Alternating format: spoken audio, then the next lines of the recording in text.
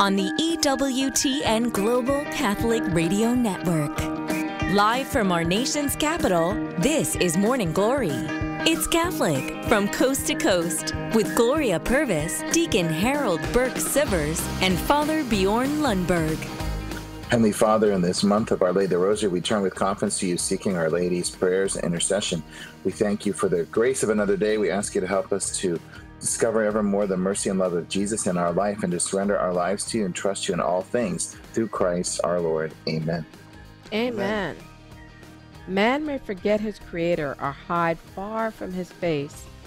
He may run after idols or accuse the deity of having abandoned him.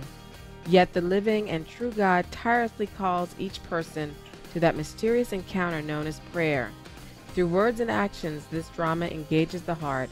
It unfolds throughout the whole history of salvation.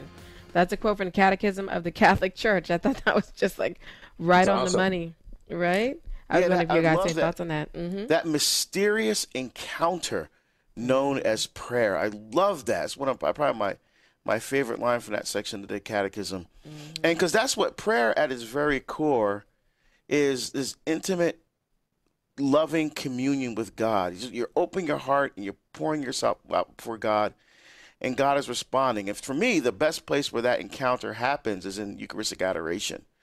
You know, and the silence, and there's the Lord present there, body, blood, soul, divinity, the most blessed sacrament of the altar, interceding for us with the Father, just like he did when he was here, 2,000 years ago. And I just love that encounter, because that's where you get to know somebody. You have to talk to him, and that's what we're doing in prayer. We're opening our hearts and talking to God, and he's responding back to us. Beautiful. Sometimes I feel like the Lord, I'm like, oh, if I'm up in the middle of the night, like if he wakes me up, like I'm like, okay, what do you want to talk about? Sometimes I'm like, is a reason I'm just like wide awake at like 2 a.m. and I'm like, why is this happening? I'm like, oh, okay, he wants me to pray, he wants me to talk to him. So just try to be quiet and listen or meditate on him, think about him. So maybe turn those little awake moments, instead of those being moments of anxiety or stress, realize he's like, hey, I need to do my daily check-in with you. How you doing? Gives a different time we get the quiet face then. I know, right? So people are wondering, that's from the Catechism of the Catholic Church, 2567. They could look that up. We are going to have a great show this morning. We're going to have a lot of wonderful discussion. What are we talking about, Deacon? Well, we're going to talk about the marriage pit and how can it be avoided. Can your spouse truly fulfill all of your hopes and desires and needs? No comment. I'll wait till we get to that part. We'll also be talking about how do you, have you or your business ever done community service? There was a wonderful event by Catholic Charities in Maryland recently where there was a free dental clinic in Maryland that brought care to over 1,000 patients. We'll talk about that and maybe find out from our listeners what their companies are doing in the community. And then Cardinal Newman is going to be canonized on Sunday in Rome. And I want to share about how we can get the confidence of a saint, because Cardinal Newman was in a really difficult spot where he was being branded an extremist by all these different camps in the church. And yet he was becoming Catholic at the same time. And how did he do it? How did he stay close to the Lord in prayer and navigate all that? So how can we have that confidence today? Mm-hmm. And of course, we want your text messages. And why don't you text us by texting the letters EWTN to 55000. Wait for a response, then text your first name, how you're listening, and your comment. Join the conversation. So there is something happening very important today at the Supreme Court. There's a case called R.G. and G.R. Harris Funeral Homes versus the Equal Employment Opportunity Commission. And the reason this is important is because of what is happening with the case. Basically, Harris Funeral Homes declined to allow a male funeral director to violate the company's sex-specific dress code by dressing and presenting as a woman when working with clients. That is, a family and friends of deceased loved ones. This man called himself Amy Stevens, I believe is what he called himself, and I guess was indicating that he's now a woman, and decided he was going to change from dressing according to the male dress code to the female dress code. So then they said, no, you can't do that. We'll have to let you go. So then basically some unelected federal bureaucrats basically convinced the lower court to rewrite the meaning of sex discrimination. So sex no longer is physical biological sex, but rather gender identity, what you think it is. And this basically would change the meaning of sex for more than half a century in the law. Right. And you have some radical feminist women's group actually writing a friend of the court brief to side with the funeral home, because they're saying if you do this, you're basically erasing the meaning of female in the law and all sex-based protections. This is fascinating. It is fascinating because this case has brought together a myriad of groups from all different sides of the spectrum to say, no, you know what I mean? And it also puts this whole trans thing right in the crosshair. And what is the Supreme Court going to do? How are they going to rule on this case? So this is really because if you look at this, if you look at I'm sorry, I don't. What's one of the abortion cases that came up where they said the heart of liberty, is the right to define whatever, Oh yeah. Whatever that is. Yeah, I It don't was remember. like Yeah. Planned Parenthood versus Casey or something. But the basic point is, I don't know if the court's going to dance around it or address it. But basically, if you can define reality, then how do you have society?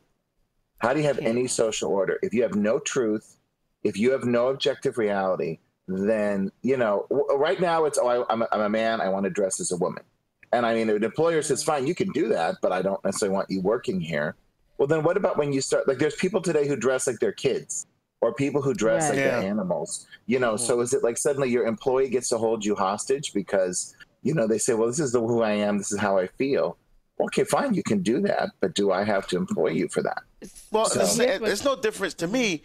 If someone wanted to work for me and they're covered with tattoos and piercings in their face, right, you can't work for me because you are representing me and what I stand for when you're meeting with people. And if you choose, you make your free will decision to look like that, you cannot work for me. Period. That's nothing to do with your skills. That's great, but you are representing me and what I stand for, and that look does not, if you choose to do that to yourself, then you can't work for me because you're not going to represent, because people are going to be so looking at you, they're not going to be focusing on what you're trying to accomplish. Well, so that's the whole thing. So they're saying, can you say to someone, can you make it gender specific? Can you say, so that would be something they'd say, well, that's just broad across the board, right? That's male and female. But here, the question is, can you tell men they have to dress a certain way and women that have to dress a certain way?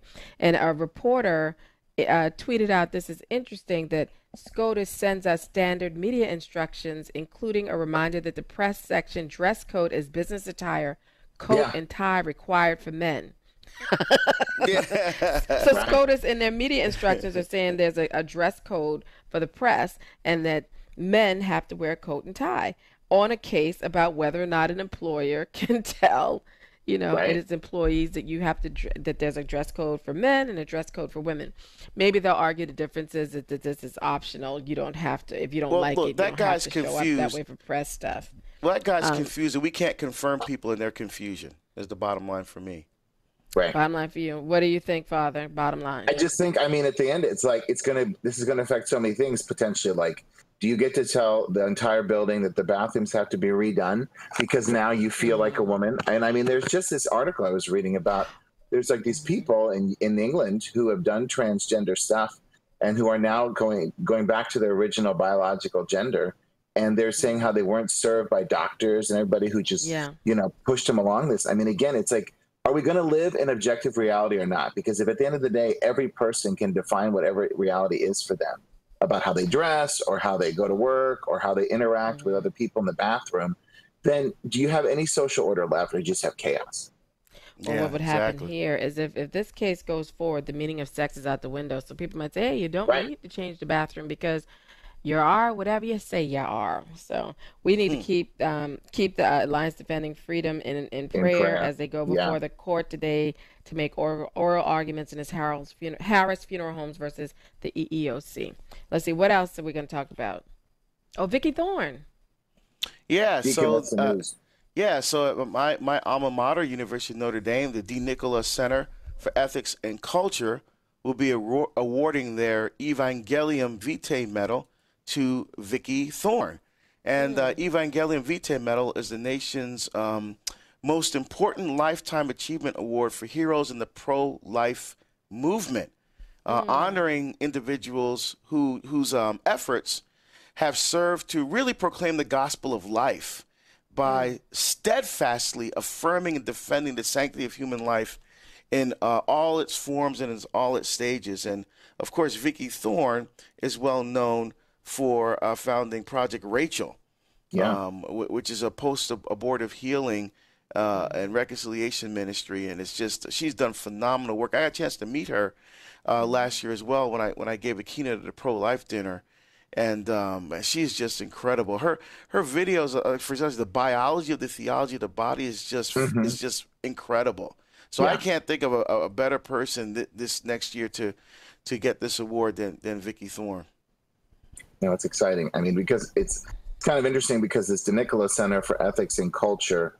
You know, they lead a lot of discussion about Catholic moral and intellectual tradition at Notre Dame, and Father Jenkins, the president, has come out endorsing, you know, the medal, and Bishop Rhodes and a lot of pro-life leaders, Helen Alvarez. So it's exciting to try to see them, you know, contribute to advancing the pro-life cause by making such a high emphasis on this. So.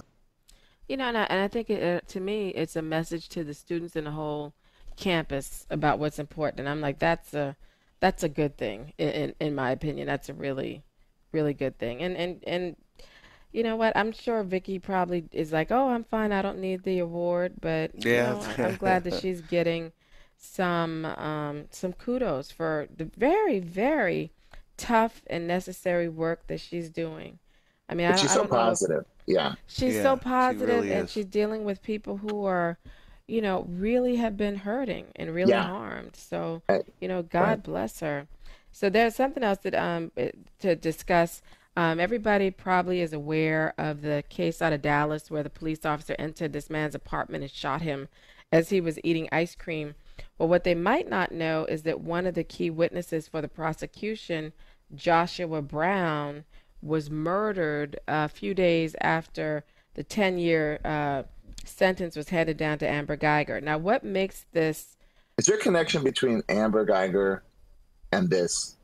Yes. Well, he was he was basically a witness for the prosecution. And they said he was worried that something bad would happen to him because he came forward and testified. Now, what makes people think that perhaps this is connected is that he was shot several times, but shot in the mouth.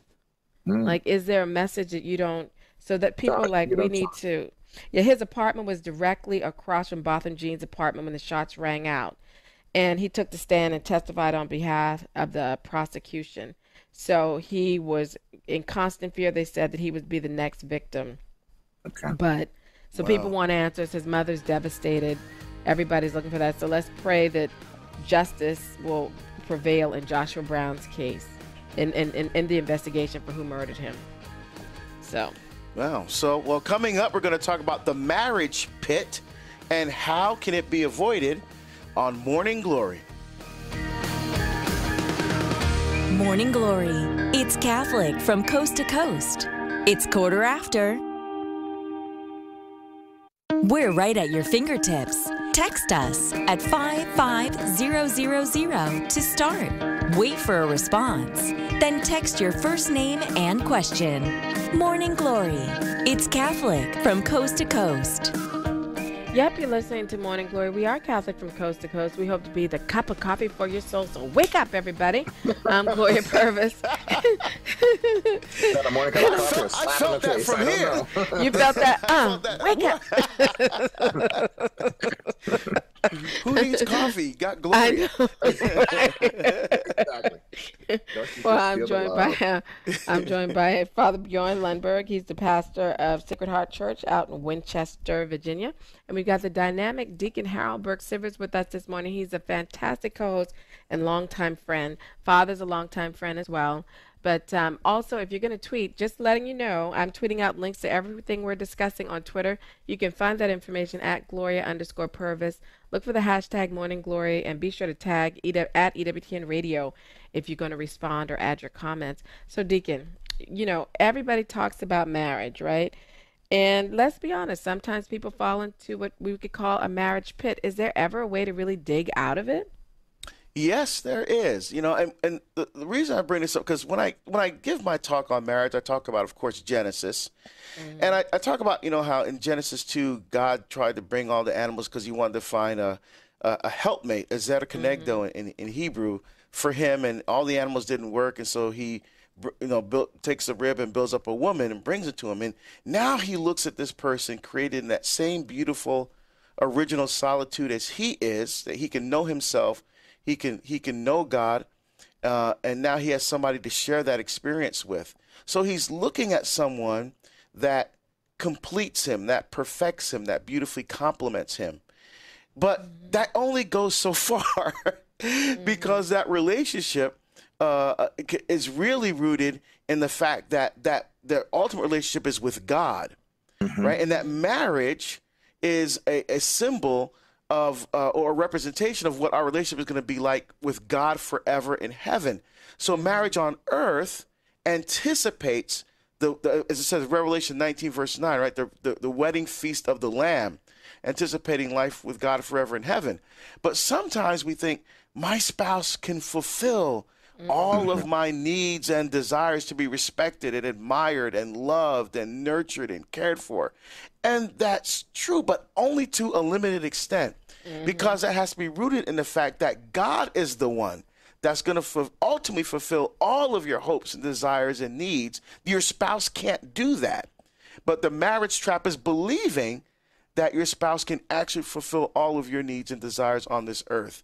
And they can't. And that often leads to tension and frustration within the marriage as well. Because, sometimes you think you start taking each other for granted sometimes. I'm married and I got that part of my life done. Now I can focus on my career and I can focus on this and I can focus on the other aspect. Or now the kids start coming and then it becomes about managing the marriage, bills and mortgage and driving the kids here, taking care. And they often don't really, their prayer life maybe starts to suffer and they start the relationship begins to change. Maybe someone's spiritual life is growing, the other one's not growing as fast. And these things start to happen. And we want to be careful to remember that the two are one flesh. And so they have to remember that their ultimate focus as that the two are one is focusing on keeping God as the heart and the center and the core of that married relationship. I like something you said, that when people try to make the person as if, you're supposed to make me completely happy. You're supposed to this, you're supposed to that. And I think that's not true. I don't think you can point to another person and make them solely responsible for the source of your happiness. And I think having that attitude can be dangerous in a marriage because it doesn't make the person you don't see them as a whole person. You see them as having just one purpose to fulfill your happiness. And I think that that's dangerous. You have to understand, we do say for better and for worse, right? Sometimes they're going to make you cry. Sometimes they're going to make you angry, but that's just dealing with the whole human person in a relationship. It's interesting because as a priest, when you're doing, when you have your appointments on your calendar, okay, a number of consistent things happen. You got a couple coming in for marriage prep. You have someone coming in and their marriage is ending. You have someone coming in and their marriage is going through a rough time. And this kind of goes back to some of this, this wisdom, Deacon, that I'm so glad you brought up, because I want to use an example of someone I know I've worked with as a priest who at one point in their marriage, they were really looking at divorce. And now they never did get a divorce. The marriage is good. It's quite strong. They're very happy. But there was a point, which was very normal, like a lot of couples, where they were ready to get divorced. And then one of the spouses said to me at one point, they said, when I realized my spouse could not meet my needs and fulfill me, this was a turning point for healing the marriage. And I think it's fascinating when you're sitting down with a couple. Typical couple today is either living together or cohabitating, or just intimate already. They don't generally practice the faith. They have been evangelized. They may have gotten some sacraments in the past, but they have no relationship with God. And if they were honest and could admit it, they really do go into this marriage expecting that if they've made the right choice, they found their soulmate, and their soulmate is going to completely fulfill them. And I can almost guarantee that 25 years from now, they're going to be heading for a divorce. because they will have gone through this process and woken up one day and said, we're not intimate, we don't talk, we're so burnt out, we've been trying for so long to make this work, I made a wrong choice, we should leave. But then when you look at the patterns of marriage, people who get divorced, when they remarry, usually the divorce rate goes up. So this whole question is fascinating because I think many, many people, of course you want them to be very happy in marriage, and with God, like you say, Deacon, they can be happy in marriage. But without God, I think people make their spouse their God. Oh, Well, that's right. but so what is happiness, right? Because if I met this couple, and I thought their marriage gonna have problems, because all the girl could talk about is how they never argue, and they were newlyweds, and I was like, "What do you That's mean not you gonna never work. argue? We never Yeah. argue," and she just thought that was so, example of such a good and healthy, and I was like, "No, it's not that you don't argue, it's but how do you argue?" It's okay to have disagreements. It's about how do you argue, the healthiness of it. And somehow she thought that, if you never disagree, that was a sign of a perfect relationship. Look, what do you listeners think? Why don't you email us, morningglory@ewtn.com. Tell us your first name and how you're listening. And how would you have worked through marriage difficulties, or how have you worked through marriage difficulties? Or do you know of someone who has worked through marriage difficulties? I mean, I had a married couple that came to me once that wasn't part of the parish or anything, but they just knew me from EWTN, and they thought, oh, he did a series on marriage, he could help us. So they came in. It was like in the first couple of times, it was like a tennis match. It's like back and forth, a complaint. This person did this, did that, the other thing. And I was helping them work through that, and then all of a sudden things changed because the man found out, the husband found out he had cancer. And now all of a sudden, all the things and all the bickering and all the things the little things that would cause all these huge problems in the marriage, all of a sudden became insignificant. All of a sudden, God came back into the picture, and it became all about saving his life, and and the whole emphasis changed, and that really struck me as a huge kind of lesson in all of that. And I said, why don't we treat our spouse as if they had cancer every day? I mean, we just sometimes we just take things for granted. You just assume you're going to wake up the next morning and things will be just like they were the day before, whatever. But wait a minute. What if we really recognize, why do we have to bring God in when things are going bad? Why can't we make God the heart and center of our life every day and see our spouse through the lens of ultimately relationship with God and with Christ? And it's not wait till something bad happens and then bring God into the picture. Because we get so busy, we sometimes put God to the side. Yeah, I think this is part of the whole crisis of faith. Pope Benedict talked about this 50 years ago, and he's been talking about it ever since, that, the crisis in the church is fundamentally a crisis of faith. Not to criticize people, but there's just a lack of belief. People don't believe in God. They don't believe in what he's revealed. They don't believe in the truths of the gospel. And so therefore, it's not part of their life. And in everything else in their life, whether it's their career, their academic pursuits, their health, their finances, they invest big time in it. They sacrifice, they put money away, they work out. But then when it comes to their marriage and it comes to God, there's this big assumption that somehow this is automatically supposed to work. Automatically, it's supposed to be part of life. And for many, many people, God isn't part of their life at all. There's no prayer life. They don't have a relationship with him. They know about him, they don't know him. And this really impacts their marriage. I just, thinking of troubled marriages and stuff that I've been experienced with other people, there's a lot of mess out there, y'all. And there's a lot of bad advice that people get too. And I think people just need to grow up about what it is to be in a relationship with another human being that is not yourself.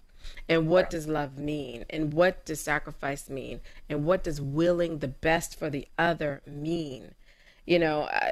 Stop with all Harlequin romance novels. And I'm not saying it's not all, that there aren't beautiful and bright moments. Like my husband just walked in unannounced just now and gave me a cup of coffee as an act of love that I didn't even ask for, right?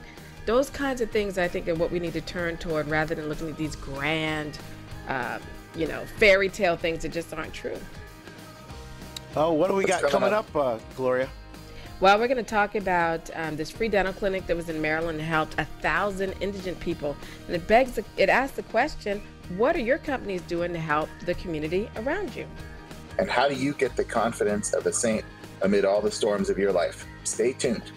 And of course, your tweets. You can tweet us at EWTN Radio. So grab your favorite morning beverage or just wait for a morning slap from Gloria. And join us around the breakfast table of faith on Morning Glory. Her husband will bring you coffee. This is Morning Glory. It's Catholic from coast to coast. On the EWTN Global Catholic Radio Network. Live from our nation's capital, this is Morning Glory. It's Catholic from coast to coast with Gloria Purvis, Deacon Harold Burke Sivers, and Father Bjorn Lundberg. Heavenly Father, amid the storms of life and the chaos of our modern times, we want to hear your still small voice speaking to us in the silence of our hearts, that you call us to know your love and to discover it every day anew amidst the ups and downs and challenges that we face. Help us to know your love today and surrender all things to you through Christ our Lord. Amen. Amen. My fate has filled many with awe, but you are my mighty refuge. My mouth is filled with your praise, with your glory all the day long. Do not reject me now that I am old. When my strength fails, do not forsake me. When my strength fails, do not forsake me. Sometimes it happens when you're not old, you know. I'm like, I'm not old, but Lord, you know. Please, Jesus, help me out. That's so true. You know, just being real, yo. So that's the case. I love that. I love that about the psalm. And when you read earlier in the psalm, Psalm 71 here, it starts off, in you, O Lord, I take refuge. Let me never be put to shame. I mean, that's the thing to remember. We can take refuge in the Lord, and we should. He is our refuge from the storm, and I'm thankful for the Lord. So anyway, that's my comment on Psalm 71. And I love when you pick these Psalms, Deacon, because it's a lot to really think about. And I'm sure you have some more to add about Psalm 71 historically or whatever that maybe you want to say. Oh, well, it was one of the ones that's not attributed. So it's not attributed to David or Asaph or Korah. It's just is one of these Psalms of surrender. And I love that, especially when you're getting older. Mm-hmm. Now you wake up, you're like, oh, wait a minute, where'd that pain come from? Wait a minute now, I'm not 25 anymore. Pain is a reminder that, that where our life is going to come to an end. As I get older, and you get a little bit more pain, a little bit this or that. And, it's just a reminder that, that we're physical and our life is going to come to an end. So, living for heaven and preparing for that even now. I also wonder if all the aches and pains of aging is also a way for the Lord to say, look here, y'all been messing up in you, so I'm gonna give you these things that you can offer me, to do some penance. It's built into living. Here's some things you all need to offer up, when your back hurts in the morning or you can't do that thing you used to be able to do when you're young. You're just like, Lord, I'm offering this up. But what else are we going to be talking about later on in the show, Father?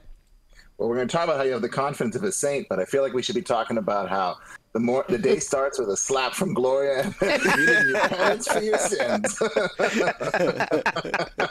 Yeah, I gotta wake up. You here on Morning Glory, how you can turn it around. You can turn it around. That's right. So, I came across this story in Maryland about a free dental clinic that was hosted by Catholic Charities of Washington, D.C., and it offered preventive and emergency dental care to, get this, more than 1,000 patients in need. Now, they say that the majority of the people who were there were uninsured and probably had not seen a dentist in years. Now, the event was hosted by Catholic Charities, the University of Maryland School of Public Health, and the Maryland State Dental Association Foundation. Now, they said there were people lining up from the night before the clinic. There was a 69-year-old woman that stood in line at 6:40 p.m. the night before.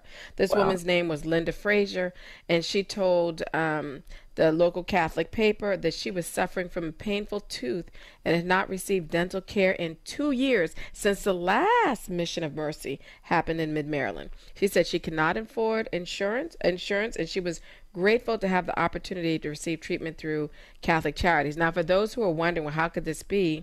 Maryland does not include full dental coverage for patients on Medicaid. So low income individuals and people without insurance might find themselves struggling to get the dental care they need. And also in the greater Washington, D.C. area, several years ago, there was a case of a little boy who was from a low income family. They were homeless. He had a toothache. And by the time they got him medical care, he actually died from the infection of the toothache. So dental care is important, very important, and people can die if they have serious dental problems and do not get help. So, Gloria, who is behind this? I mean, we know it's Catholic Charities, but what was the inspiration to do this? I mean, because this is really kind of stuff that could be done all over the country. Well, they said Mission of Mercy originated in Virginia, your state, about 20 years ago, when this doctor, Dr. Terry Dickinson, he's a former executive director of the Virginia Dental Association, basically saw a major unmet need for dental care among low-income patients, seniors, and people with disabilities. So it's basically this doctor just looking out on the landscape and seeing, if you will, his neighbors that are in need. You know, who's your neighbor? The person next to you. So he's like, look, there are low-income people, senior citizens, and people with disabilities that just aren't getting their needs met, and we need to come together with our skills as dentists and offer these people care free of charge. So they said it was the first small event was held in rural Virginia with a group of dentists from the Virginia Dental Association, and they said people lined up literally overnight to get help. And apparently 42 other states have adopted the Mission of Mercy model, which creates free dental clinics with volunteer dentists and support personnel to provide services. So, wow. You know, that really is important, because with a lot of these health plans, dental's not included. You know, and so you get this health package. And, oh, yeah, you have to, if you want your eyes checked, it's this package add-on. If you want your teeth checked, it's this package add-on. Yeah, so that's really important, though, to get that the folks are doing this. And I mean, it's kind of fascinating. I worked for a nonprofit in Portland that was doing something very similar to this, that partnered with Oregon Health Sciences University, and they kind of this mobile dental, thing where the mobile truck would come and work with low-income people on getting their teeth fixed so they can go and get jobs. You know, if their mouth looks right now, they can go and we also would provide suits and interviewing skills and help people get employment. But the dental was part of it. So check this out. People might not realize the Affordable Care Act, there's no money in it for dental services. There's no money in the Affordable Care Act for dental services. And I'm sorry, but in the United States, your smile, your mouth is really important. You see a lot of times on TV and movies how they make fun of the British for quote unquote having bad teeth. You know what I mean? Yeah, that's true. Right? They do make fun of that. But here, people like your smile is really important. Your mouth is really important. And also think about the pain of like having a cavity that's not treated, or you have teeth missing, or cavities on your front teeth. Well, these clinics help people get their teeth cleaned. They can get their teeth filled, and they can smile. And they said sometimes that, helps if you're going for a job interview or working on a job, being able to smile. So there's a real socioeconomic impact on the patient and the family and the children. And this goes a long way for what they're doing. But it does make me wonder, what are people doing? Is there anybody out there like Dr. Terry Dickinson and saying, you know what, who around me is falling through the cracks, and how can I use my skills and encourage people with the same skills or other businesses to help these people free of charge? I mean, I'm wondering what other businesses are doing to reach out and help the community. And maybe some of our listeners could let us know. Maybe they could email us, morningglory@EWTN.com, and tell us what's going on in your community. Or maybe you might say, I know there's a need in my community. Who's willing to help? Maybe there's something, people falling through the cracks, or something that's a deal that you think, well, we need to maybe try to step up and help these kind of people, help people in these situations. One thing I haven't been, because again, on the Affordable Care Act did not include dental. And so it's only recently that my wife and I were able to get dental coverage. But, when I went to the dentist and they said, you haven't been to the dentist in how long? I said, probably like 7 years or so. And they said, you have no cavities. And the doctor said, you're not from here, are you? From Oregon? I said, nope, I'm from New Jersey. And they said, oh, you have fluoride in the water when you were growing up, right? I said, sure did. And they said, they see, it got in Oregon. This was very controversial because one of the things they wanted to do to help people with their teeth was to put fluoride in the water. But of course, being from Oregon, conspiracy theory, the government's putting stuff in our water, trying to kill us or whatever. And that didn't go anywhere, but that may be something that people want to consider too. That's interesting. I didn't realize that Oregon was like nothing in the no. I learned something new. Thank you, Deacon, for that. We heard from David. He emailed that heart health is directly related to dental health. Yeah, I've heard that. Right? I've heard that. I wish David or somebody would help us. I wonder what that relationship is. Because I've heard, like, we go for a dental procedure, then some heart thing happened. Like, I'm fascinated. How did that work? Maybe if there's a doctor that could let us, or a dentist could let us know. Yeah. Debbie from Hubbard, Ohio says our community also provides free dental care on a Friday in October. What? So nice. People are going to be like, can I move to Hubbard, Ohio? You know what I'm saying? Because it can be really expensive if you don't have insurance and you opt to go to a dentist and you want to get a cleaning and they want to take some x-rays. I'm sure that could be upwards of $500 depending on where you are in the country. It's just not cheap. Multiply that by every person's mouth in the family. Oh, my goodness. That's a lot of money. So, I'm glad to hear that there's some places that are helping, that they have free dental care in Hubbard, Ohio on Fridays. That's fantastic. Right before the weekend, too. So people can go out with their mouth smelling good and pretty teeth. We heard David from New Hampshire emails. He said, our parish is St. Vincent de Paul Society, and his parish is St. Michael in Exeter, New Hampshire. It has its own mobile dental van, and they are constantly providing free dental services. David from New Hampshire says, God is so good. He sure is, and so is the people of St. Michael's Parish in New Hampshire. Y'all, a mobile dental van? Oh, also. Yeah, wow. Yeah, St. Vincent. Isn't that great that people have these? Fantastic. I didn't even know all this was going on. That's fantastic. I am, first of all, I'm just like, how can I be down with their parish? You know what I mean? A mobile dental van, first of all, the expense to get that, and then to have somebody to be able to provide the dental care, that's beautiful. That's fantastic. I'm like, God has really blessed them. I guess when the people have a will to help, the Lord will really bless them. May we all take on some of the things that they're doing at St. Michael in Exeter, New Hampshire. That's fantastic. One of the things I was thinking about is how many dentists also go to like Haiti or Cuba or whatnot. Right. Yep. Y'all, I think that's great, but maybe they could also maybe do some of that here in the States for people that don't have dental care. I wonder if they could do something. I'm sure they must have something. Mm-hmm. The role of the laity today, because, we look at for an early generation, America really depend on religious who made the sacrifice to help run schools and hospitals and all kinds of charitable works.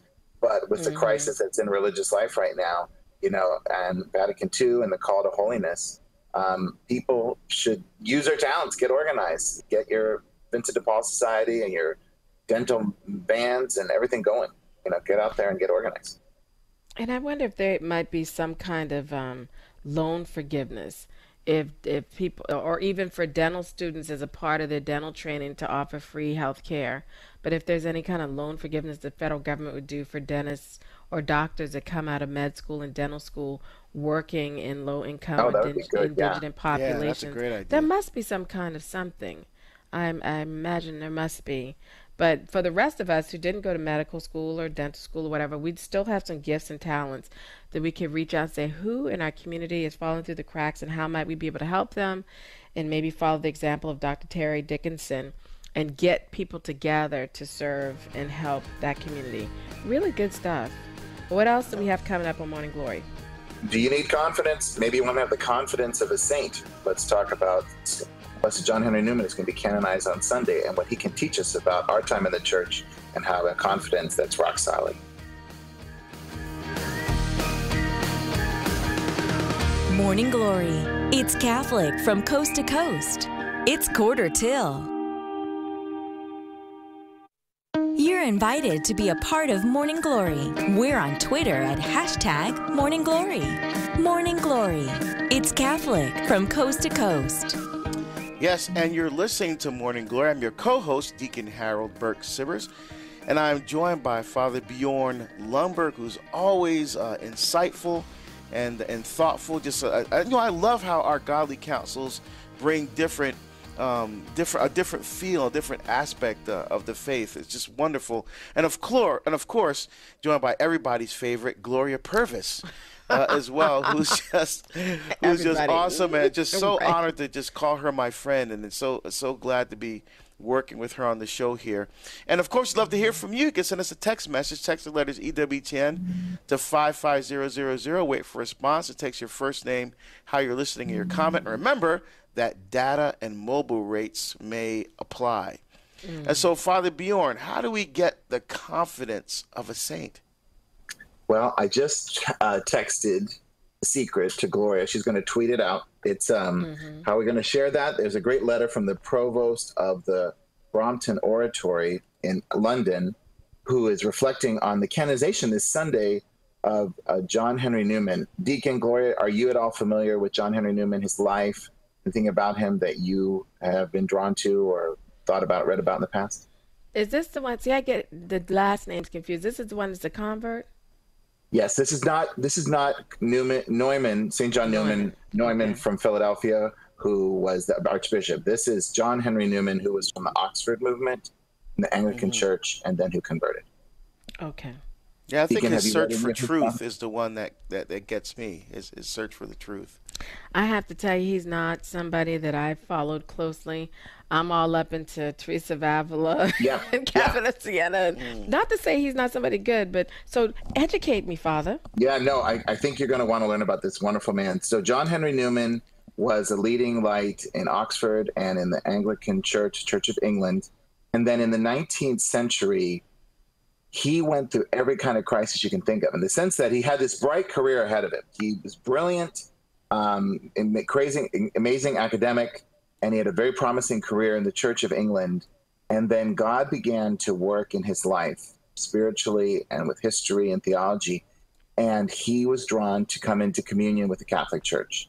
And then he suffered like on all sides, because within his own tradition, he was, rejected, because there was this Oxford movement in England that wanted to help Anglicans rediscover more the fullness of their Catholic history, if you want to put it that way.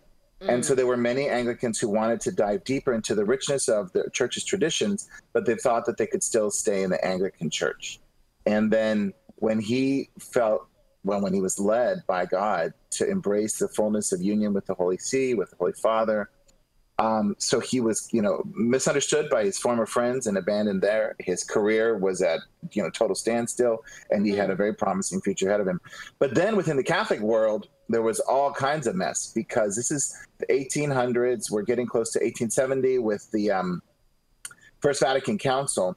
And there were these two polar extremes going on in the Catholic Church then, which we actually still sort of see today. That's why he's a prophet for our time. There was the Ultramontanist movement, which means Ultramontanism means beyond the mountains. And it was this attitude that everything coming out of Rome was the most important thing. You say, well, Father, aren't you Catholic priest? What are you saying? It's the idea that if the Pope gets up in the morning and says, I had chicken soup for lunch yesterday, then everybody as a good Catholic should have chicken soup. And that papal infallibility means, anything the Pope says is inspired by God. Well, that's of course we love the Pope, we love the Holy Father.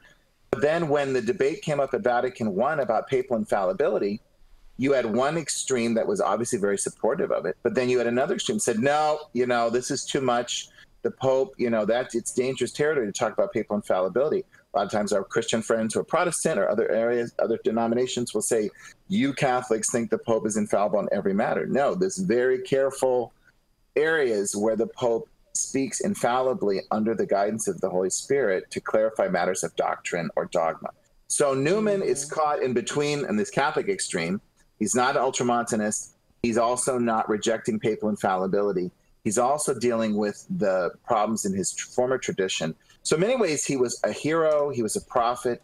He was lonely. He suffered a lot. And he wrote beautifully about, this beautiful poetry and theology. He wrote the Lead Kindly Light.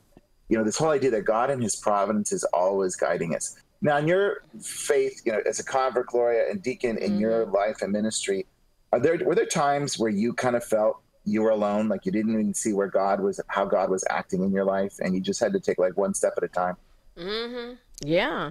When my mother was in a coma, when I suffered through 15 years of infertility, yeah, you just have to trust and you might not be able to see the step in front of you, but you believe you're not going to fall off a cliff because you're trusting and walking in, walking in the footsteps of Jesus.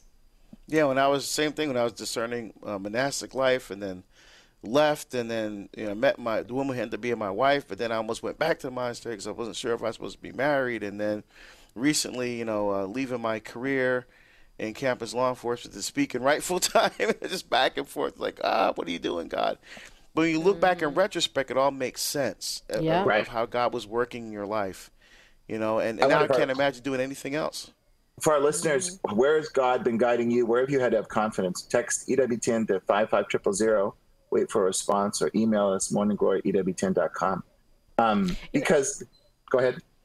I was just going to say, this reminds me of our discussion earlier about marriage. I mean, that's one of the things that, you have to trust in the Lord and have good intentions and walk in the way of what's right, with holiness, and to assume that there might not be any struggle and it's all going to be easy breezy, lemon squeezy. That's just not the way of mature faith, right? And so I love that we're talking about Blessed John Henry Newman and his struggles, but yet he's about to be canonized, right? And it wasn't all smooth, right, and easy and stuff. In fact, the thing that was the thing that really convinced him to become Catholic was the Arian crisis. So if our listeners aren't familiar, in the 4th century of the Arian heresy everywhere, bishops, everybody in the church was falling into Arianism, which is denying the divinity of Jesus. And it seemed like the light of faith had been extinguished. But as he studied that, and he studied the authentic teaching of the church on the incarnation in the 4th century, he realized that Orthodox doctrine inevitably prevails whenever there's a dispute that's raging within the church. Quote, in his apology, he writes, "I saw clearly that in the history of Arianism, the pure Arians were the Protestants, the semi-Arians were the Anglicans, and that Rome now was what it was then. The truth lay not with the Via Media, but with what was called the extreme party," unquote. So it was fascinating because he discovered that there are times in the history of the church where the truth is ignored by everybody, it seems. But the truth remains the truth, that our Lord is with the church, and that what he revealed to the apostles, what was handed on to the fathers of the church, what's been handed on to the magisterium, never changes. And that when the storms rage, we can stand on the rock of the truth of what Christ has taught us. So, amen. It's Amen. Love that. Right? Stand on the rock, yo. So what else? We got a lot of emails. What's in there? Mm-hmm. So Susan Mary? Susan Mary emailed, listening on Ave Maria radio app. I'm retired registered dental hygienist, and I worked at a community dental health clinic in Colorado Springs, Peak Vista CHC. We offered service to people with no dental insurance and homeless, affordable scale for payment, and it is a national program. What? Okay. Thank you, Susan Mary. I'm be Googling that and awesome. tweeting that out as soon as I find that information. We also heard from Stephanie listening to Ave Maria on Ave Maria Radio through TuneIn app. I never heard it. Okay. She emailed, "My good friends get together with others to provide a multitude of services to the homeless population in Detroit, including skincare, massages, haircuts, nail care, etc., to help give dignity and assistance in obtaining work. My friend sees this as her ministry and uses her time to evangelize and show Jesus' love." Oh, that's beautiful, Stephanie. Yeah, that's awesome. EWTN Radio is going to be broadcasting the Mass of Canonization for John Henry Newman this Sunday. Get up early at 3:30. Gloria will slap you, and you can talk to God. That's right. I'll give you a good... Yeah, I will. And also we heard Pope Francis tweeted out that he appointed Father Austin Vetter as the next Bishop of Helena, Montana. And we're going to have a great show on Morning Glory tomorrow. What do we be talking about, Deacon? How do you feel about using inclusive language in liturgical prayers? Yeah, you know how I feel about that. Yeah, I know how you feel already. So let's see. We'll also be talking about defending the Western world against those who demonize it. An important call. And today in the Gospel Luke 10, 38-42, Lord reminds Martha, Martha, you're anxious and worried about many things. There's only need of there's need of only one thing. Mary's chosen the better part, and it will not be taken from her. Let's make sure we choose the better part today. Let's spend time in prayer with our Lord, especially if you can visit in the Eucharist, and allow him to guide you and bless you. And may God bless you, the Father, and the Son, and the Holy Spirit. Amen. Amen. Amen. This is Morning Glory. It's Catholic from coast to coast.